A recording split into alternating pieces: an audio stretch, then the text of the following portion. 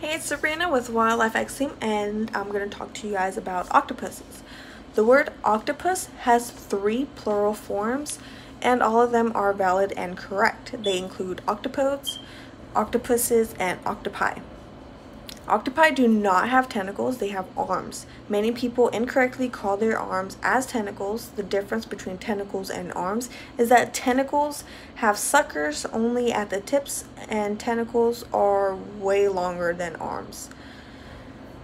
Octopuses do not really live for long. Their maximum lifespan is 5 years, and their minimum lifespan is actually 6 months.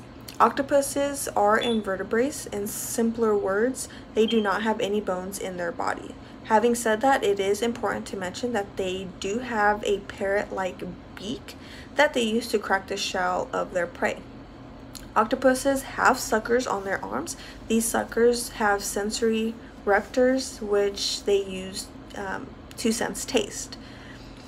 Octopi have excellent eyesight. Octopodes have 3 hearts. One of these is responsible for pumping blood through the entire body, and the other 2 are responsible for pumping blood through the gills. They do have blue blood.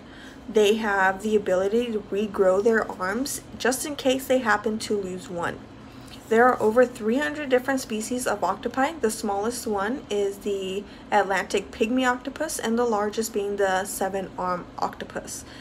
Small octopuses are often kept as pets, but they have the tendency to escape because of their unusual problem-solving ability. It is not that the small octopuses are the only octopi that are intelligent.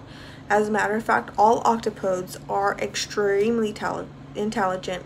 In fact, that they are the most intelligent invertebrates that live on this planet. They are deaf.